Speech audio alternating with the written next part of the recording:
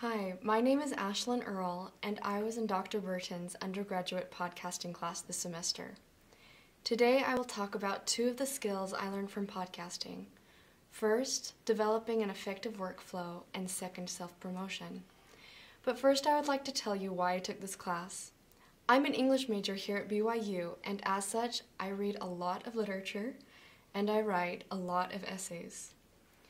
While literary analysis teaches many transferable skills, I wanted to learn how to do something new. So when I was signing up for classes last semester, English 326 caught my attention because the description mentioned podcasting. I had no idea what podcasting was, but it sounded like it didn't have anything to do with Shakespeare or Dickens or essays, and that was good enough for me. So I signed up for the class. As I mentioned before, one of the most important skills I learned in the class was how to develop an effective workflow. Workflow happens when a team completes a large project by regularly meeting small goals by appointed deadlines. Until I produced a podcast, my work and university experience had been fairly linear. As a secretary, I completed nearly the same tasks every day, and as a student, I always received a complete semester calendar of the assignments and their due dates on the first day of class. But podcasting doesn't work the same way a traditional class does. It is non-linear in that you have to keep track of many things at once. For example, you may be recording episode 5 the same week you're editing episode 4 and researching content for episode 6. That is why developing a workflow is so important. My friend Alex and I decided to produce a podcast called I Had the Craziest Dream Last Night. Each week, listeners would submit their crazy dreams, and we would read and analyze them. While the concept was good, the first few weeks of production were pretty messy and rushed, and I always felt like we were running a little behind. Because everyone was doing something a little different, we did not have specific due dates. What we did have, however, were charts like the one behind me. Charts and spreadsheets helped us to set individual goals for individual episodes so that we knew the tasks which we needed to complete each week. There were challenges to finding our workflow at first.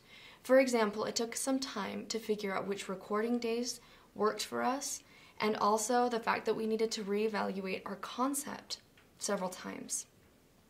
I remember the moment that we published episode 3, because it was the first time that production felt easy. For the first time, our episode was recorded, edited, and published according to schedule because we had finally developed an effective workflow. We had learned how to make and meet self-appointed, realistic deadlines.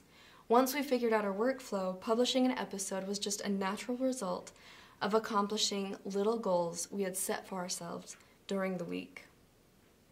Another important thing I learned was how to promote myself effectively. Because the audience is such an important part of podcasting, we had to learn how to promote our podcasts via social media. I am a very private person, and I was previously really wary of social media. So when Dr. Burton suggested that we use social media and other means of digital communication to promote our podcasts, I was unsure how to do it, or even unsure if I really wanted to.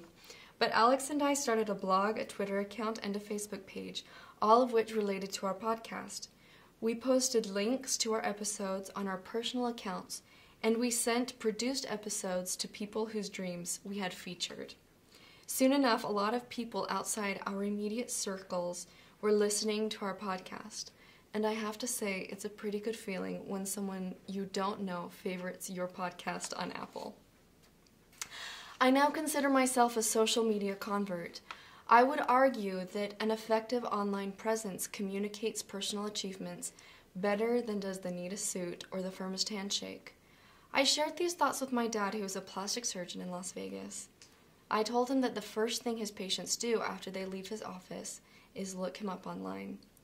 After telling him about the successes I've had through online promotion, he asked me to be his social media manager, a task I am confident that I can handle. As Dr. Burton says, podcasting isn't just throwing files into cyberspace. For me, it meant developing marketable skills like project management and online promotion, things I never imagined I would learn this semester.